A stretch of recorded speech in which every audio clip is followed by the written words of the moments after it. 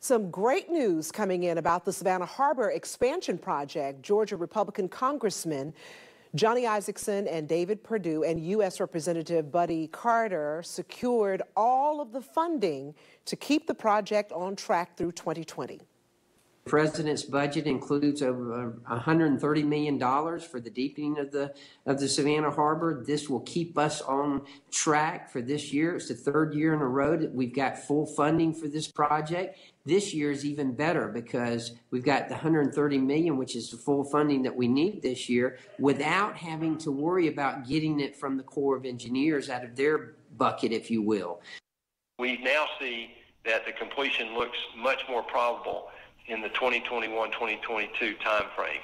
And that was always in jeopardy because we weren't sure about the funding. And now this is the second year in a row we've gotten full funding. So this is huge for the Port of Savannah, the city of Savannah, the state of Georgia, and actually for the country. And there's still one more hurdle before the funding deal is done. Congress still needs to pass the president's proposed budget for 2020.